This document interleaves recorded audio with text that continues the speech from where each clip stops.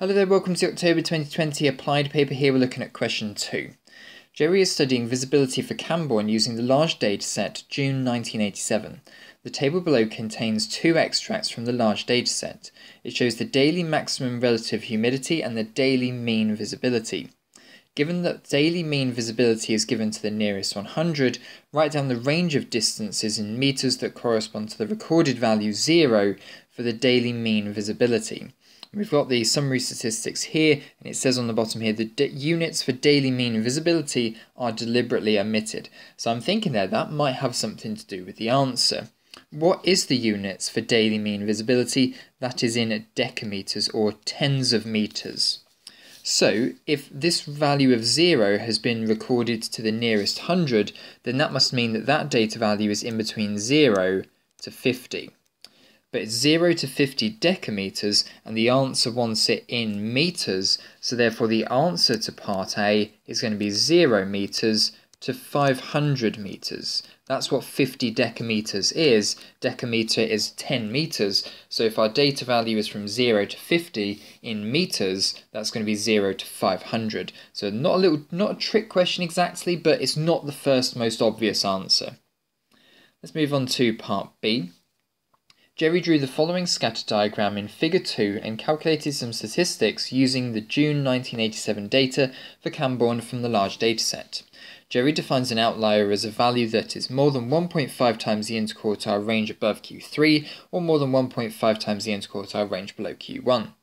Part B is show that the point circled in the scatter diagram is an outlier for visibility. So daily mean visibility, I would say that data value there is about 5,300.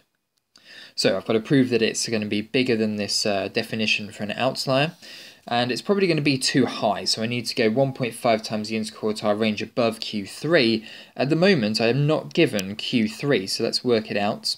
Q3 is going to be Q1 add the interquartile range, so for visibility that's going to be 2,700.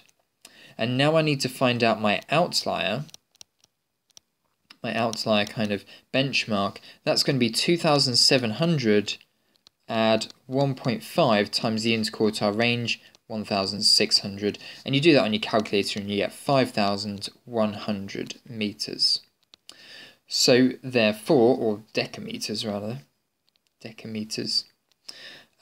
so therefore, as 5,300 is above 5,100, this is an outlier.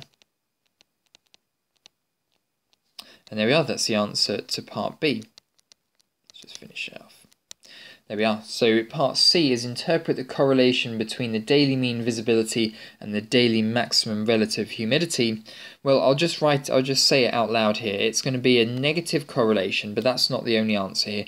The interpretation is going to be as daily maximum relative humidity increases, daily mean visibility decreases. And there you are, that's your answer. As daily maximum relative humidity increases, daily mean visibility decreases, and that's negative correlation.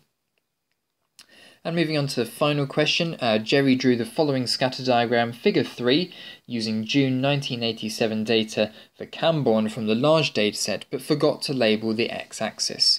Using your knowledge of the large dataset, suggest which variable the x-axis on the scatter diagram represents. Well, it needs to be positively correlated with daily mean visibility.